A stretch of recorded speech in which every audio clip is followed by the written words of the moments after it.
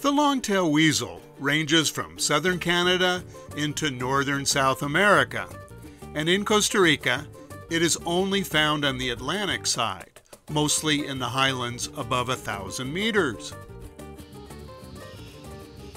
It lives in undisturbed forest, but also in agricultural areas. The one pictured here is from North America to show the color difference with the ones in Costa Rica, which often have some sort of mask markings on the face and are much darker. Weasels are active, very active, day or night, or all the time. This solitary killing machine has evolved to hunt animals in tunnels like mice, rats, and squirrels. Here, one goes down a spiny pocket mouse hole, but no one was home.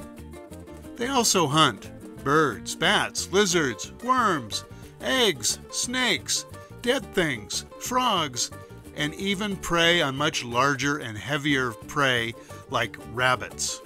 They are fearless. Chicken farmers know how they like raw, not fried chicken. That's KRC.